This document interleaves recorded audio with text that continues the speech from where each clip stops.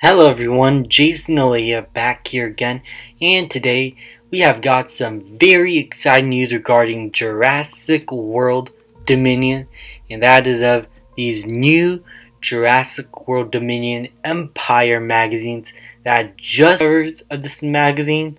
The first cover showcases Alan Grant, Dr. Ellie Sattler, and Ian Malcolm, along with one of the new Nasutoceratopses that are going to be appearing in the movie, Dilophosaurus, and the Pyroraptor. And I think these are animatronic dinosaurs, or at least models of the dinosaurs. They look beautiful, by the way. The fact that this is just now promoting the film and everything, so most likely we're going to get more interviews from magazines like this, and we're going to get more information coming out in the very near future. That's what I mostly want to talk about, is the start of the promotional campaign for this film and the possibility of another trailer coming soon. I heard that in the next coming week or so, maybe a little further, that there's going to be a new trailer, so they're trying to hype up the movie a little bit before then. And you know what? That sounds like a good idea. Hype up the second trailer.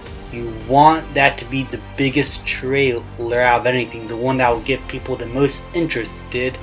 So make sure to have word spread quickly that a new Jurassic Park movie is coming out, even though it's already known everywhere, but get more hype going.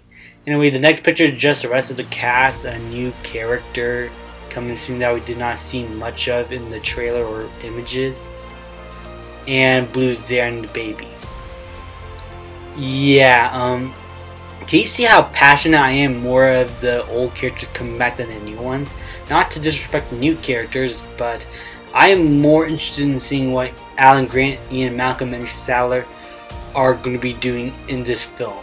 Because while I do really enjoy the new characters in the Jurassic World movies, mostly Owen and Claire, it's really the old characters that I'm more in love with and I'm more excited about in this film. And the fact that they're all together here, it's just it's what I wanted for a long time, and I'm glad I am still alive, and I'm hopefully still alive to see it when it comes out. So overall, this is all very exciting. Let me know what you guys think in the comments down below, and I'll see you guys next time.